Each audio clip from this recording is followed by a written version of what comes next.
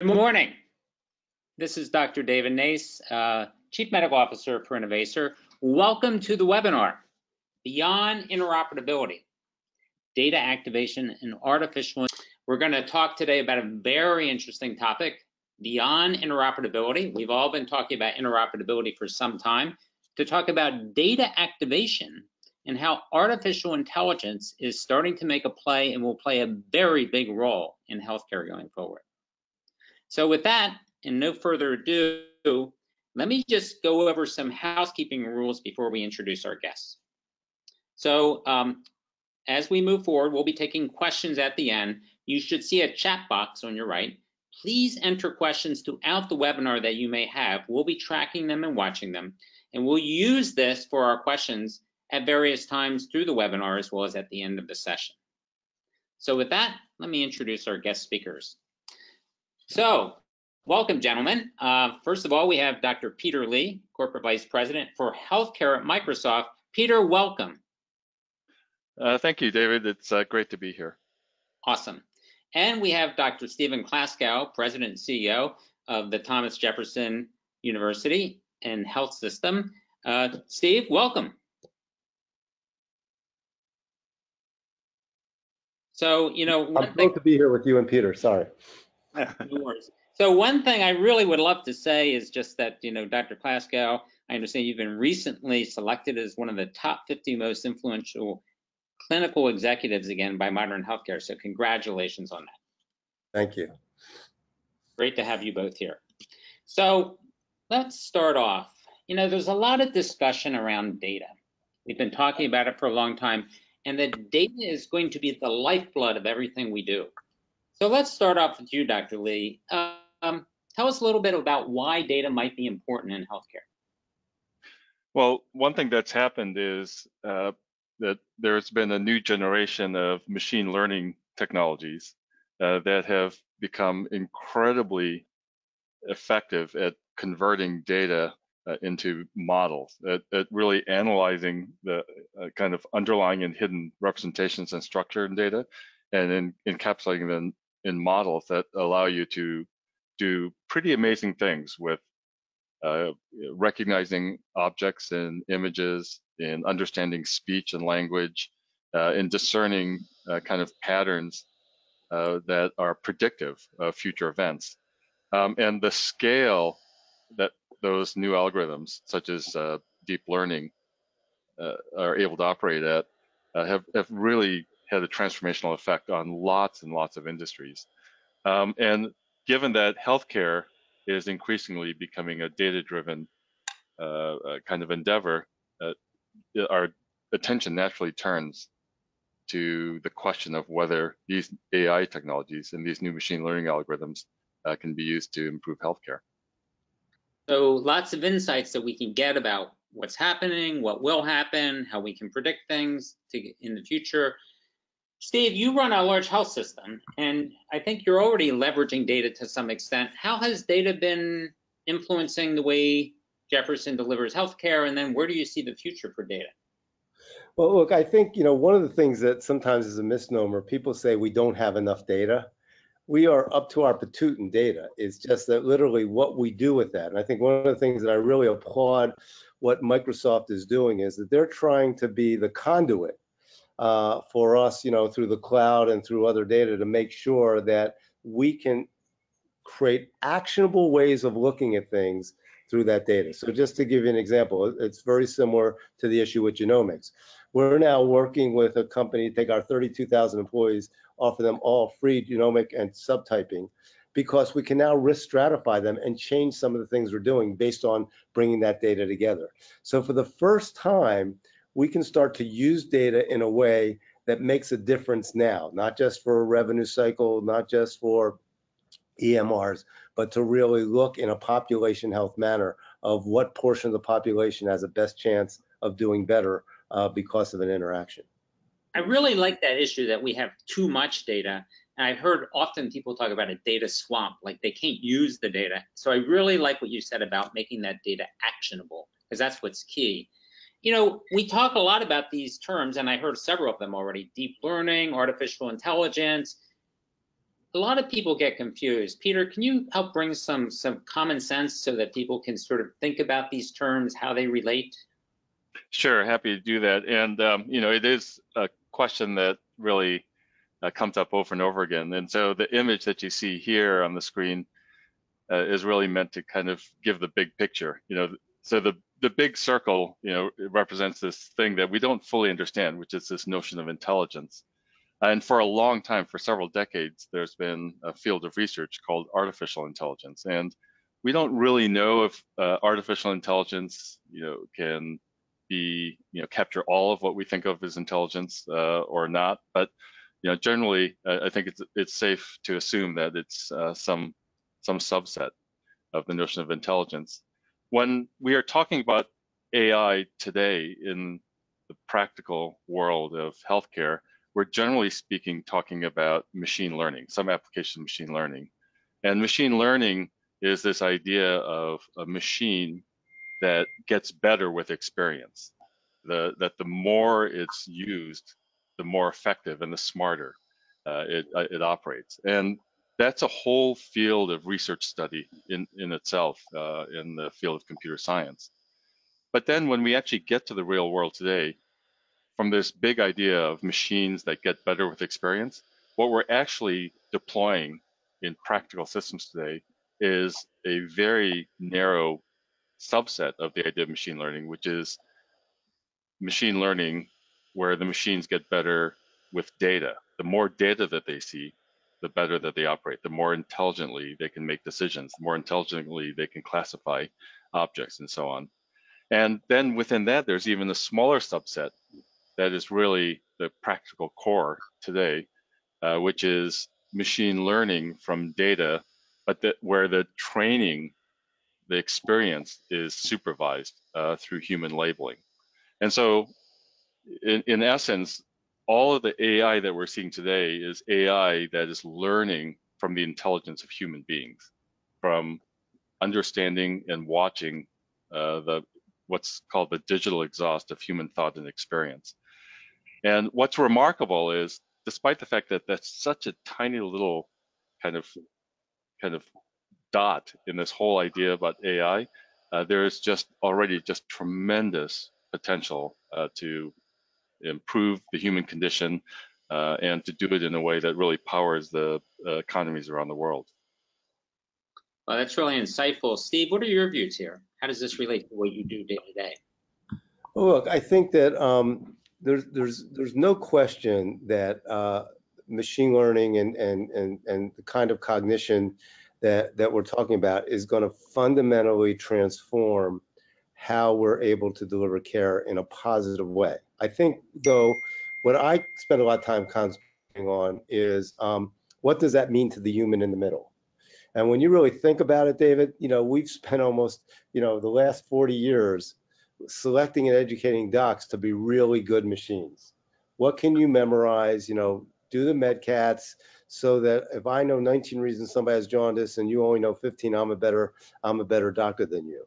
I think what we haven't done a good enough job of is recognizing that once we have a Microsoft product or an IBM Watson next to us, it's going to be much better than us at doing that.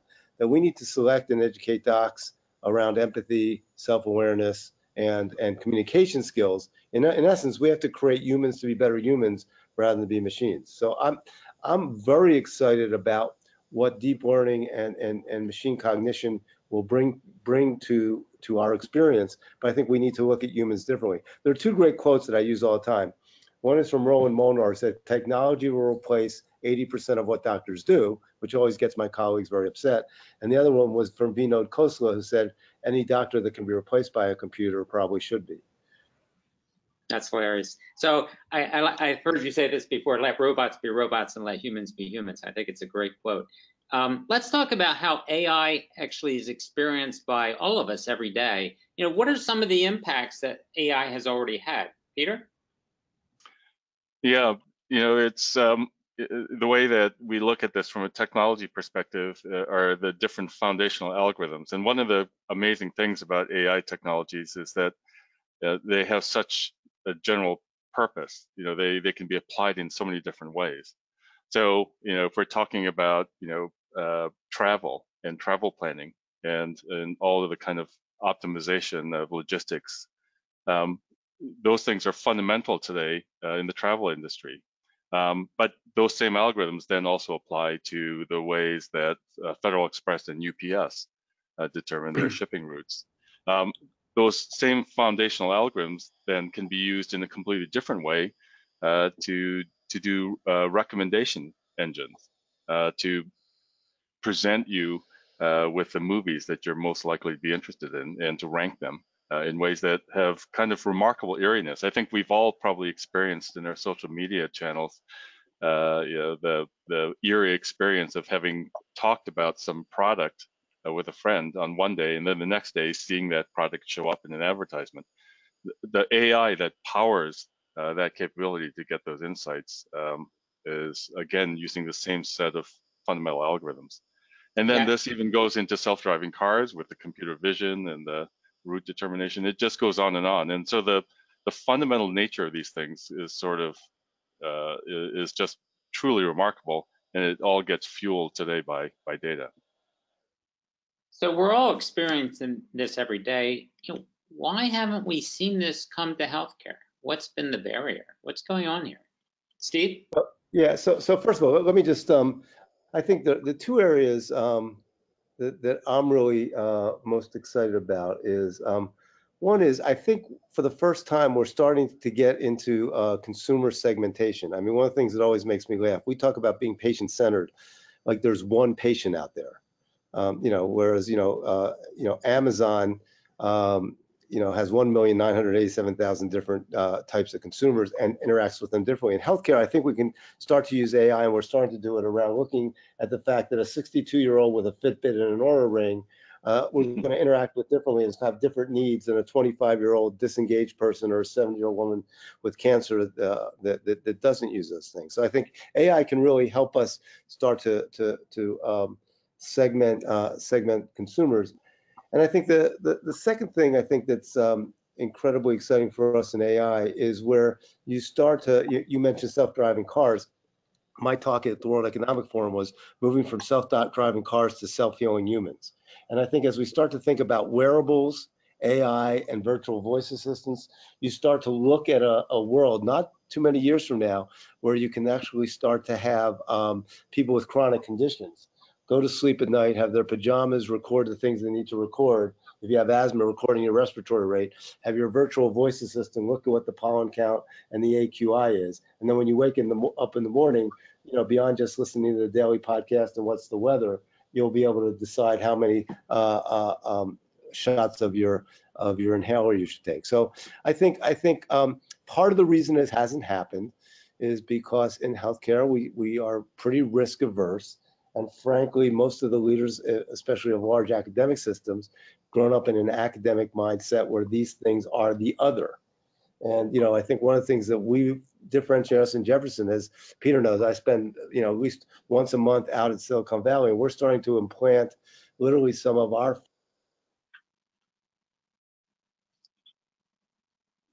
No, it's a great background.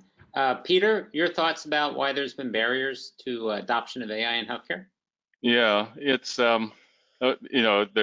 I got quoted in an embarrassing way in the press a few months ago saying that a tech person deciding to focus on healthcare is the best career-ending move you can make. And and I think that there have been so many kinds of attempts to inject AI technologies and AI experiences into healthcare.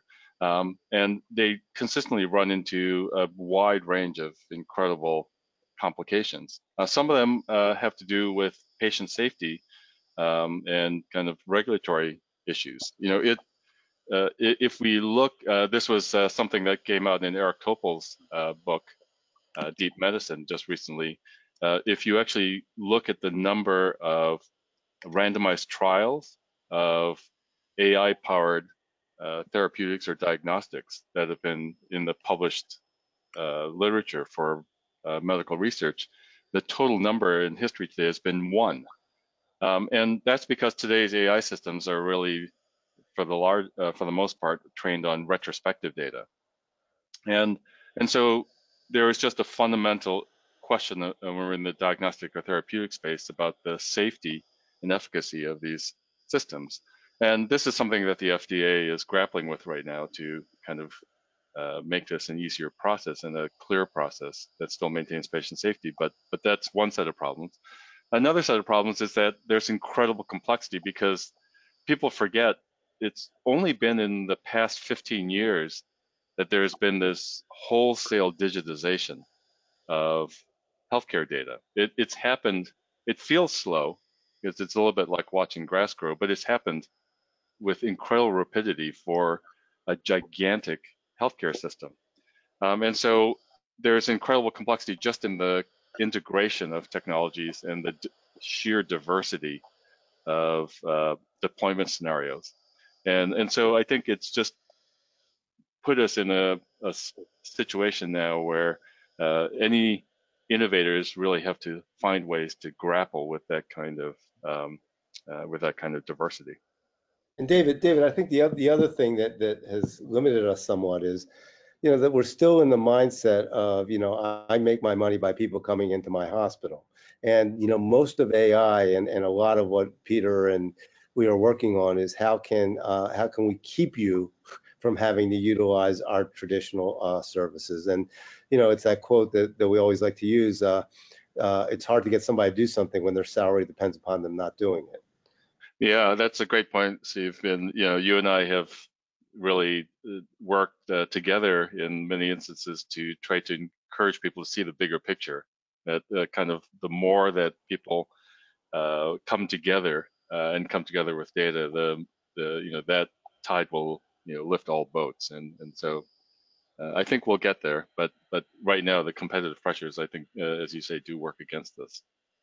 No, this is great background. And, I think, Peter, to your point, we have, through the stimulus plan, we've put digitalization in healthcare to collect the data with the EHRs and the like, but we haven't really made that data actionable, and people are struggling with that. But the AI is really going to help us with that. Let's take a moment and see what our audience is experiencing around AI. Let's take a quick poll. So for those of you in the audience, if you could just take a look at the questions and then respond to the poll, you're going to get that your organization's already using AI, you're ready, and you have a plan. You want to use AI, but you're not quite sure where to start, and we're not quite ready for AI. We're not really sure what's going on. So if we could take that poll, and we'll get the results in just a minute. In the meantime, one of the things, Peter, that we've experienced is other industries have transformed. Some people point to the airline industry as one that really went through 20 years ago, a dramatic shift with the use of data and connectivity and AI. Can you provide from your experience of other industries, maybe using the airline or others, about where that transformation's happened, how quickly it's happened, what we might be looking at in the future for healthcare? Sure. Interoperability, of course, comes up in all of these situations, and interoperability comes up because it's been so transformational. That was true in the airline industry. We see that in the financial services industry today. Much of the foundation of your financial security and the safety of the entire industry is coming from the kind of data cooperation that's happening there. We're seeing that today in the automotive industry around telematics, because the entire industry recognizes that their futures depend on all of their vehicles being able to talk to each other in real time. We're seeing that in the telecom industry, increasingly manufacturing, supply chain optimization, just all of these tremendous things that can benefit the entire industry by a widespread application and handoff of data intelligence from one organization to the other, all sort of motivate these things. And this, we believe, needs to happen and will happen within the health industry. Of course, the question is exactly when. Yep. Do we have the poll results? Let's take a look if the poll results are in. We can pull them up. Give that just a second. Steve, I know you're going through the transformation right now. Where would you rank Jefferson? And here are the results. Then we can kind of relate this to Jefferson's experience. Look at this. Most people want to use AI, but they really don't know what to do. What do you guys think of this? Look, I think it's not at all surprising. I mean, because partly you have to understand if this isn't your world, and you go to HIMSS, or one of the national IT AI things. Literally, there's 850 young men and women at exhibits that say you have to see my new AI, application and buy it because it's going to transform healthcare. And it's usually like a revenue cycle app. So, the fact is it's confusing. And I think that if it's, again, I'm going to get back to most of us as healthcare leaders, it's not where our expertise is.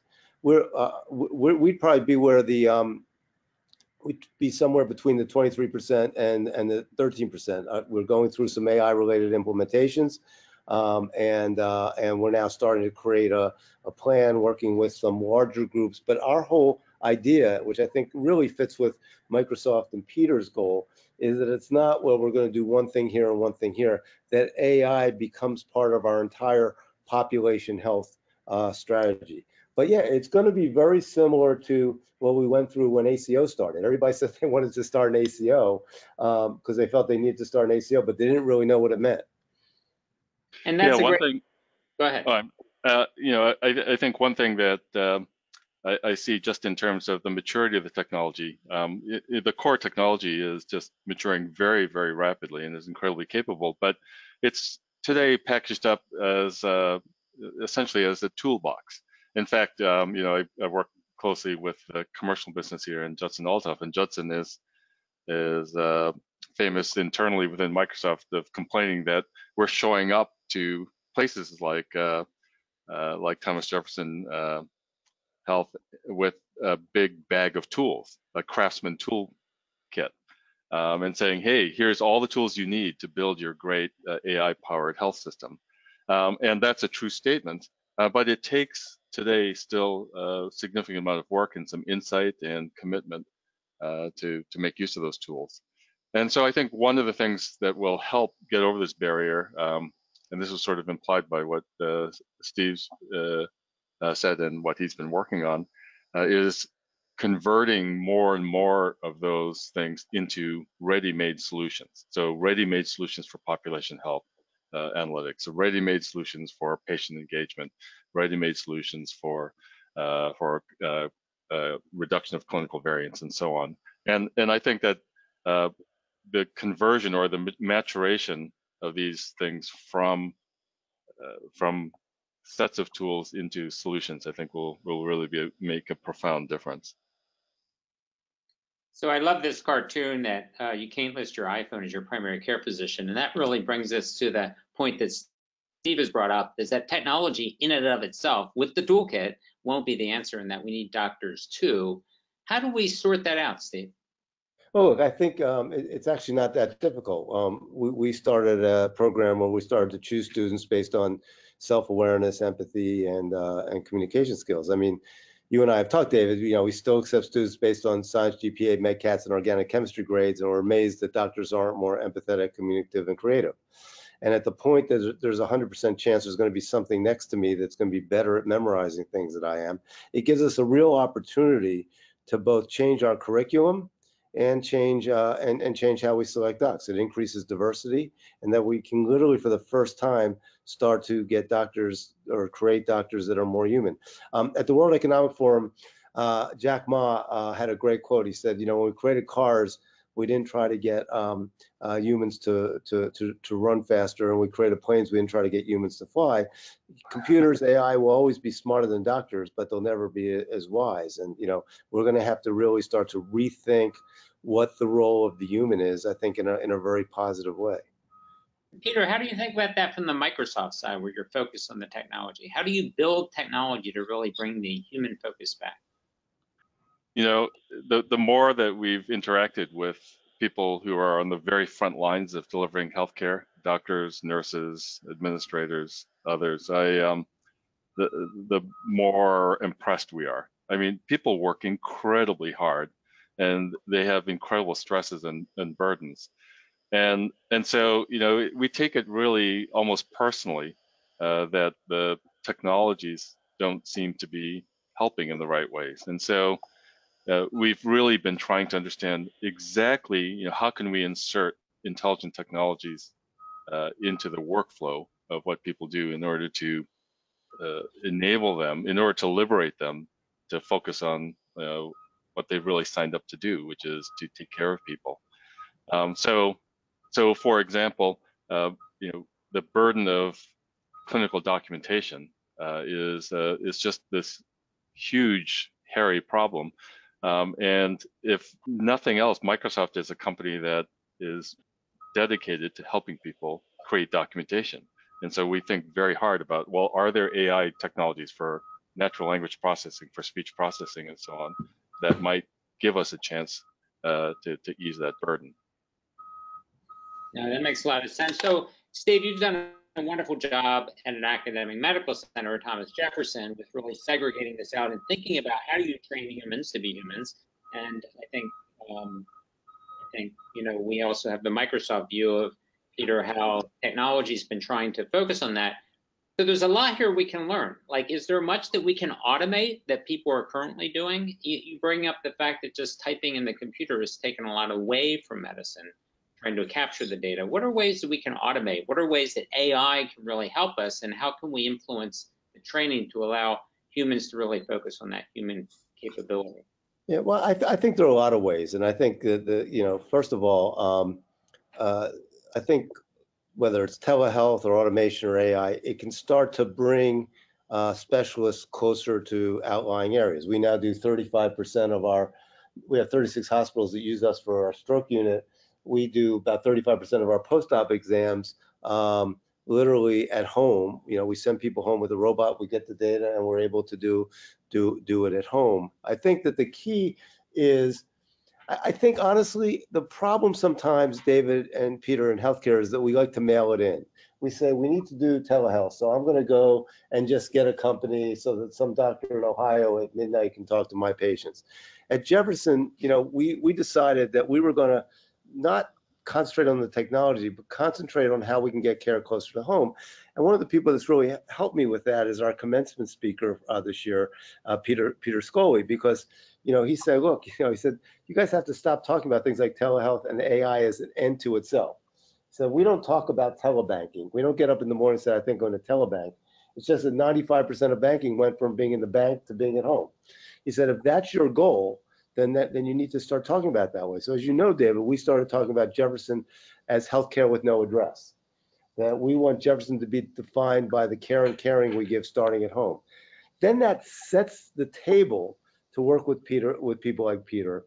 It sets the table, for example, to work with a company we're working for around transportation that's using AI to figure out exactly what transportation that patient will need to get her to which site they need.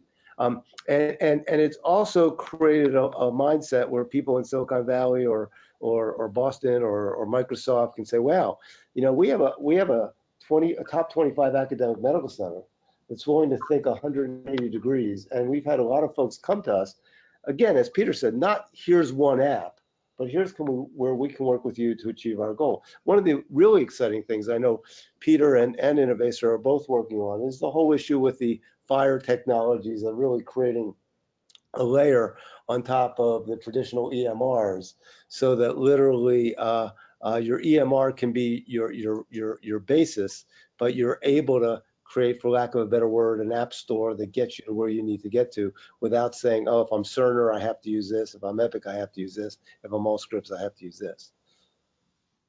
Peter, thoughts? It's, first of all, I think that one reason why I'm so optimistic about this, even though there are huge challenges, is that there is just this foundation of digital data and the huge benefit that the electronic health record systems, despite all of the issues that people have with them right now, there is this gigantic foundational benefit in having achieved that digital base. And now on top of that, as Steve was mentioning, what is the next layer that really now kind of unleashes innovation and supports a whole new generation of intelligent applications and solutions. And so that, that is now, we can actually meaningfully design and architect and start to build that. And that's been a big part of our strategy. On the people aspect of this, increasingly healthcare is a very personal thing that I think will go into the home and have a consumer focus. But on the health system side, I think it's also the case that it will be an even more collaborative endeavor than it is today.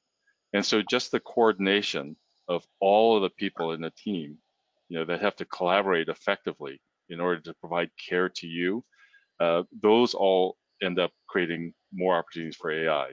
The way that we can smartly connect people, the ways that we can smartly provide information to people when and where they need it so they can the most effectively react. All of those things end up being AI and interaction problems that support the collaborative effort of healthcare. No, those are great points. And, I think about the fact, Peter, that, at Microsoft, you've been an investor in Innovaccer, and Steve, you've been a great advisor to us. This is exactly the way we've thought about it, is that you need to, it's not just interoperability. People talk about that like it's a holy grail, but they don't really understand the importance of these key aspects. How do you create automation and get data to really support the different people to collaborate? How do you trigger these processes based on the data?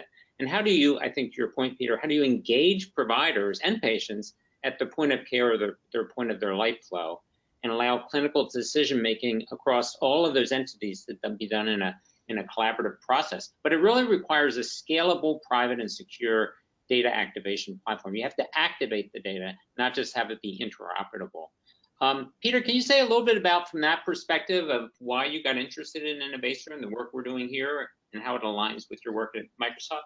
Sure. It really, for us, starts from asking ourselves the question, do we have a right to exist in healthcare at all? What does Microsoft have to offer? In fact, the way we ask the question is, if Microsoft were to disappear today, would healthcare be harmed or held back in any bad ways tomorrow or into the future? And once you start asking that question, you start realizing it takes you very quickly to the question about data activation that you've mentioned. And we start to understand that we do have a role in providing an infrastructure, digital infrastructure foundation for companies like Innovaccer to provide value to have kind of smarter and kind of more holistic aggregation and presentation of data to people when and where they need it. So we've been working very hard to work with companies like Innovaccer to understand what their needs are, to ensure that our cloud and services really support the kinds of things that you're trying to accomplish, and then do everything we can to kind of create scale and success there.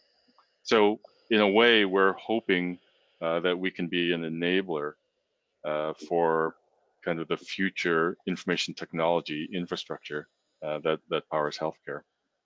No, I appreciate that. And Steve, you've talked a lot about the importance in a healthcare environment to not only be transparent, but to do so in a private and fair way that's accountable as a healthcare system.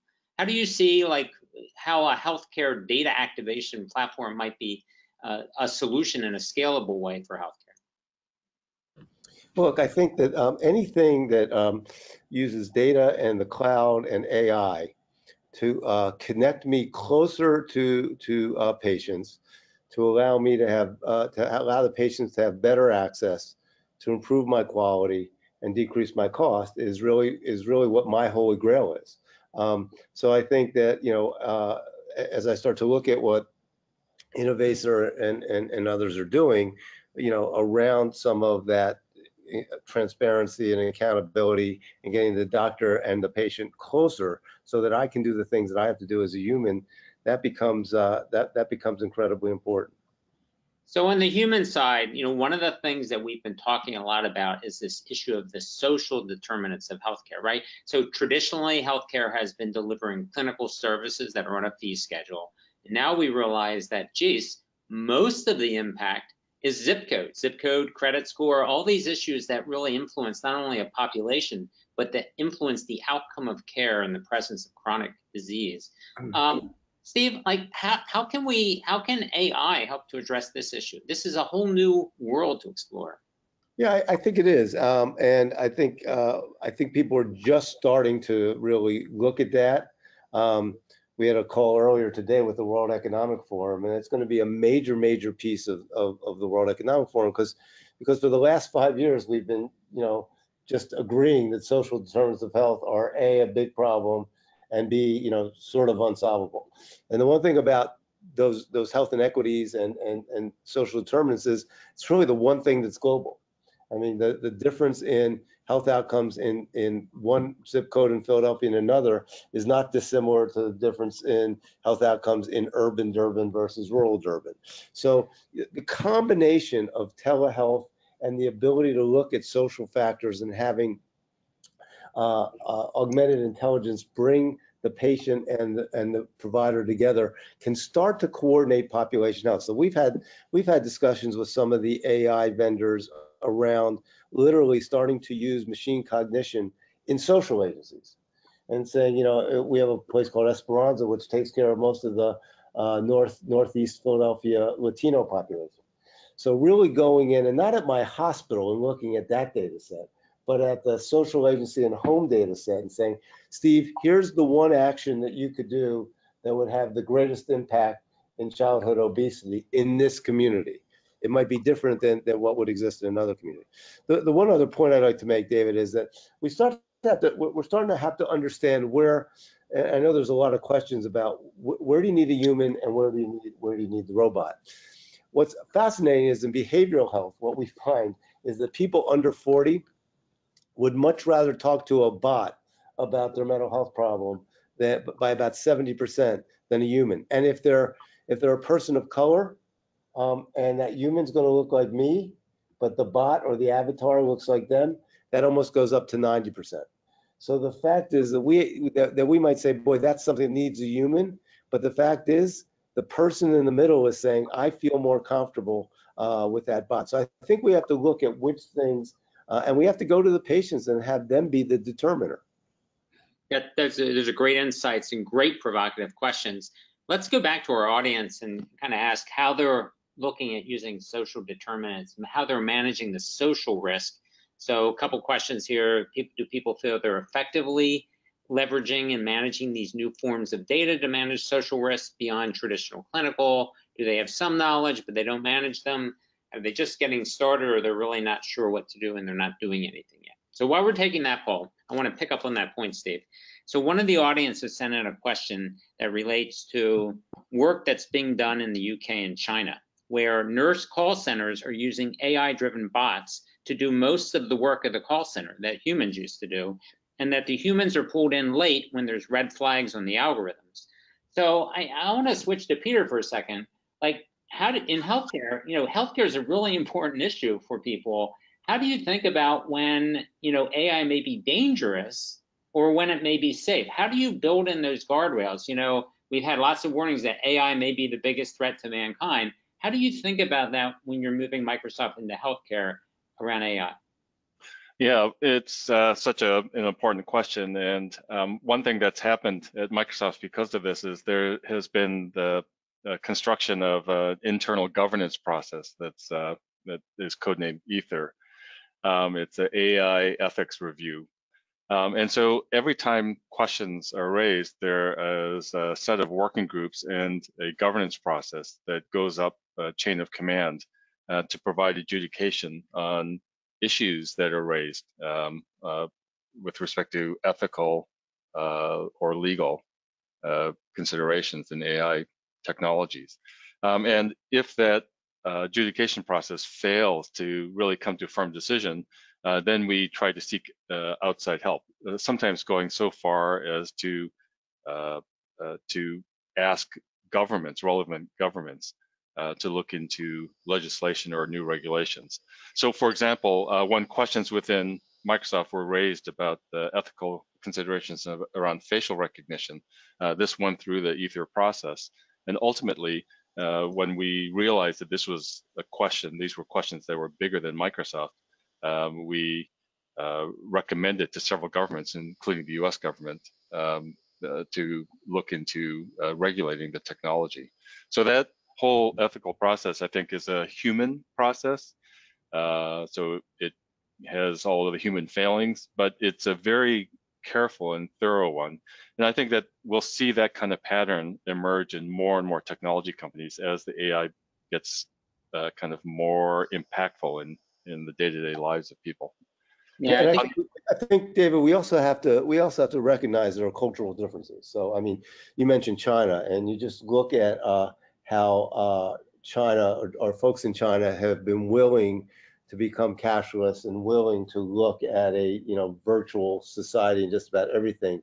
It's quite different than what would be acceptable here. So I think that's not a good or bad thing. It's just what cultures are willing to do and get used to. Yeah, it's a great point. And, we've really learned so much, and we're doing a lot with chatbot technologies in China. And we've brought many of those technologies to the US. Our HealthBot system is used by quite a few healthcare organizations in the US for medical triage, for lab test reminders, and so on. But, I think overall, the attachment and the comfort level is different in the US than in China. Yeah, I think it's subsets. I think, as Steve pointed out, from a behavioral standpoint, people are much more comfortable using a bot. So, and it becomes really important when you start talking about the social risk, the social issues, where things can get very personal beyond just healthcare. With that said, let's take a look at what our audience is doing to leverage data outside of the traditional healthcare system. Do we have the poll results that we can bring up? We're still waiting for those. Poll has been launched. And here they are. Oh, interesting. Wow, what do you guys make of this? I think it's not surprising in that it's all in the front of our minds, but it's the same thing. I just gave a talk for the Association of Health Insurance Professionals, and we're still at the point. We spend so much time about going from volume to value. And if you came down from March, you'd say, wow, boy, everyone must really be, working on a value-based system. And when I talk to providers, and I might have 100 people in the audience, I say, how many of you have more than 10% of your revenue based on population health and value? And I'll maybe get 5 or 6 hands. The average is about 5 to 8%. So the issue, I think this is exactly what I expect. We know where the social risks are. We're generally not managing them for 2 reasons. One is we don't really know how to, and secondly is we don't really get paid to do that. Most CEOs do not have an incentive. For the first year, I have 25% of my personal incentive is based on reducing health inequities in Philadelphia. But that's probably 1% of the hospital CEOs. Most of our incentives are, what's your EBITDA, what's your hospital census, et cetera. So the social risk becomes something you're also doing as opposed to what you are doing. No, that I will say with some of the payers that have growing managed care populations, particularly things like Medicare Advantage or managed Medicaid, I think that those sort of value-based payer populations are starting to put into action more machine learning and data analytics insights that pertain to social risks, really trying to understand the impact of social isolation or lack of transportation or food security. And so the care managers increasingly are gathering that data as they interact with their covered lives, and those are feeding into some increasingly sophisticated machine learning and AI-based systems. And there, I think the business case is so clear that it sort of motivates going there. But overall, I agree with Steve that it's still very early days, particularly in the health provider or health delivery side. Yeah, and I think about all of these things we've been talking about where AI may revolutionize genomics. I think, as Steve talked about at Jefferson, and precision medicine that may come from that. Imaging, clearly AI has been playing a role where AI may play a more precise role of reading images than humans have historically. I mean, there's really a lot of hope here for the future. You know, one way that people are experiencing today is just communication, which is a social issue, right? Where people who don't speak English end up in a setting where no one can communicate. But that's changed. I think, Peter, you've had some experience with this in the Spanish-speaking population. Yes, you know, where we work, of course, with a lot of retailers and particularly pharmacies. Some of our biggest clients are companies like Walgreens and Walmart that have very significant pharmacy operations. And one of the challenges, of course, is that somebody comes to the pharmacy speaking, being a non-English speaker.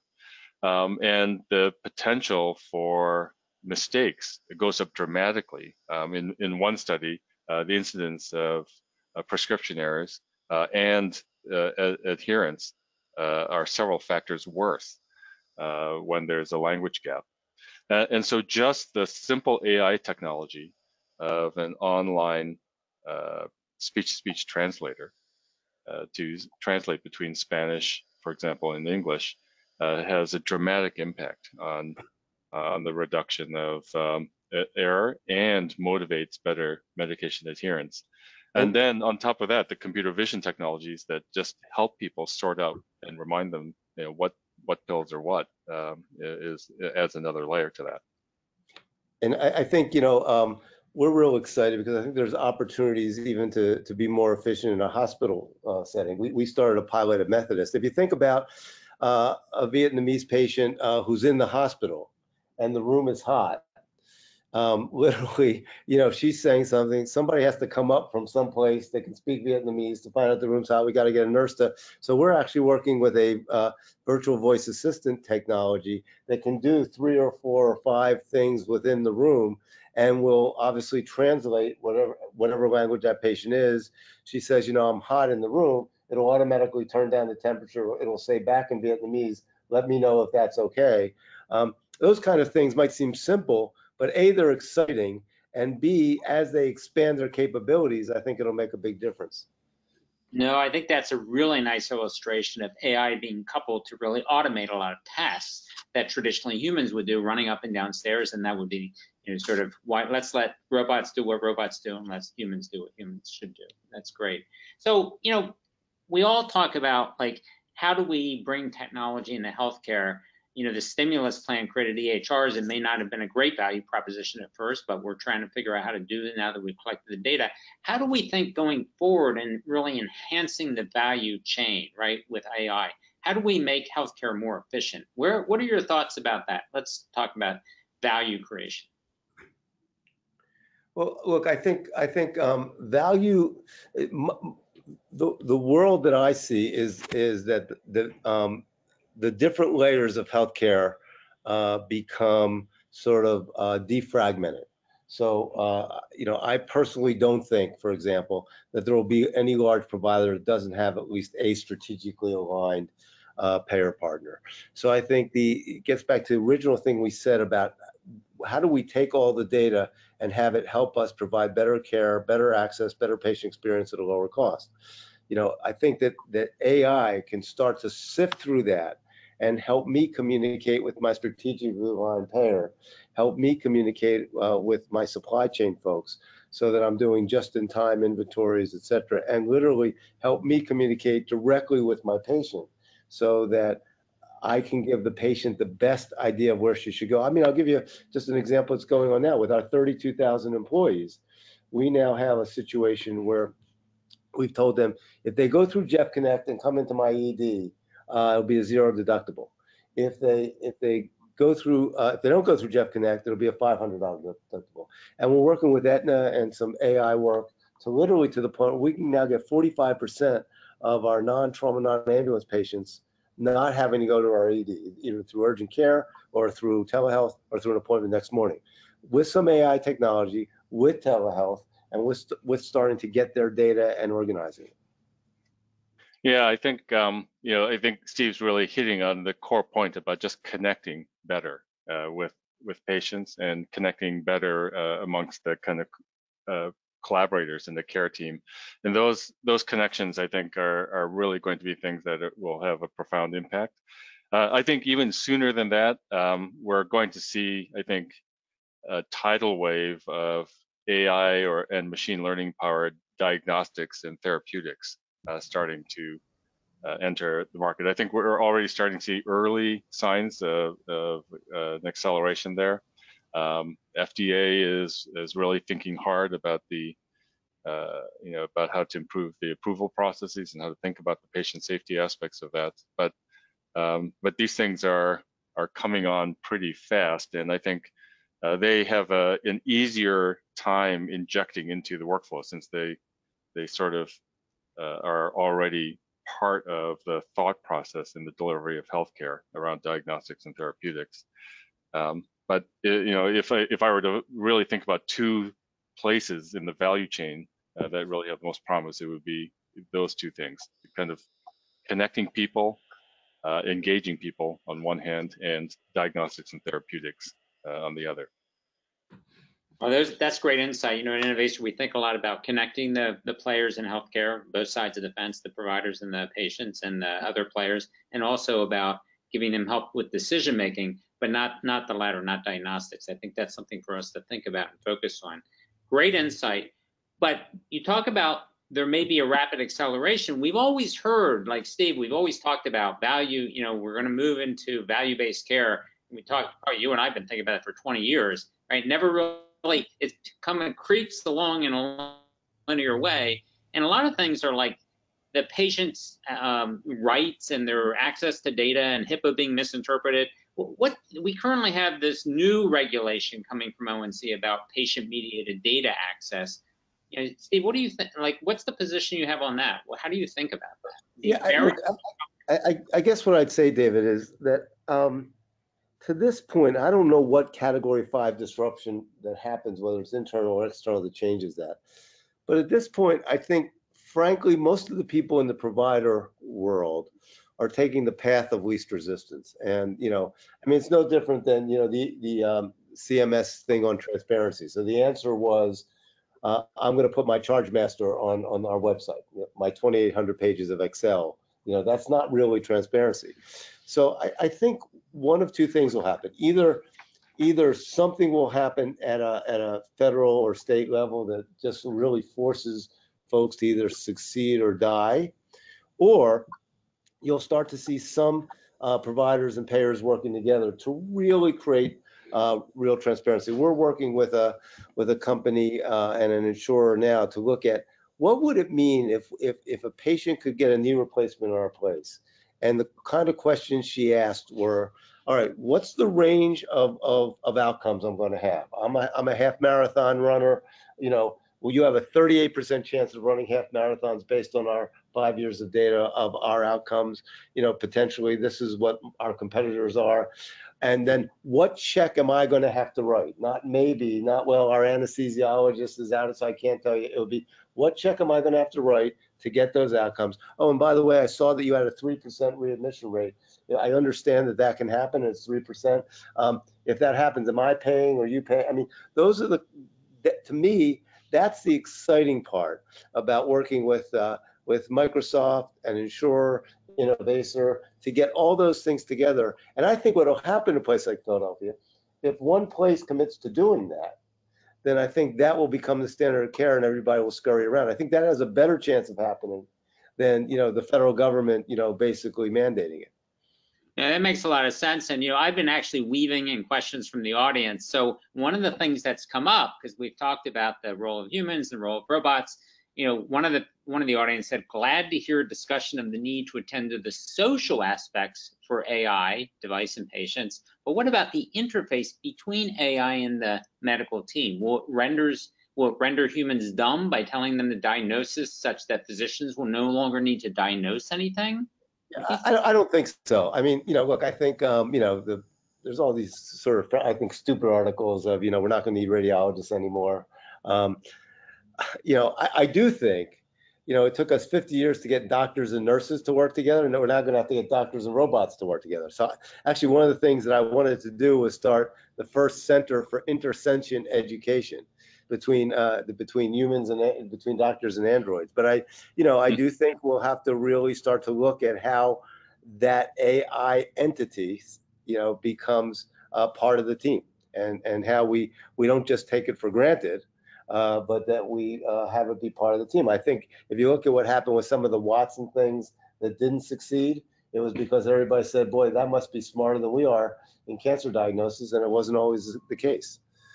There are 2 points I would make here. If I just focus on imaging right now, if you look at the latest imaging technologies that are used for pathology, as that goes digital, which it will, we're really now talking about data sets that are so large as to really defy human comprehension. And so there will be necessarily a partnership between human and machine just in order to kind of ingest and comprehend what goes on in those digital slides. And then, in one effort that we did around radiation therapy planning, we really were, motivated by wanting to reduce the just tiresome, mindless burden of kind of pixel by pixel clicking to find to do the segmentation of tumors in the MRI images. And then we're sort of amazed by the black magic and the judgment and the experience and wisdom that radiologists and cancer specialists bring in to the final step in radiation therapy planning. So the possibility of AI just relieving a lot of mindless burden and sort of liberating clinicians to really bring their kind of creative wisdom to bear, I think there's this, I again see it as a great opportunity to enhance that partnership between man and machine. Yeah, and the future I see is one in which, doctors, nurses, other health professionals, and AI work together to the maximum of their capability. It's not that doctors are captain of the ship. It's just that here's a team, and in certain areas, different parts of that team will be able to lead. It's great, and this slide really illustrates a lot of what we've talked about in this webinar, really how care teams and AI need to work together and learn to work together. That'll take some effort, right? We need to learn to do that. We need to take some risks and change what we do. But the ultimate goal is this quadruple aim, right? Getting care teams that are focused on the well-being of themselves as well as the people they serve, having a positive patient experience, creating value, reducing costs, and addressing the health of the population. I'm going to end this webinar. Again, I've weaved in a lot of the questions during the process, and instead of taking them at the end, I hope people appreciate that in the audience. But I think we end up with the first title of the slide, Beyond Interoperability. So one last question before we end. How do you envision interoperability advancing to something else, like interchangeability? Are standards the answer? What's really going to be, how will AI play a role here? How are we going to really address this issue of data, the data silos, the data, inability to look across data because of different data sets? It's what we do at Innovaccer. Your thoughts, gentlemen, before we end. So I'll just do it in 30 seconds. I think what's happening in the consumer world will happen in the health world.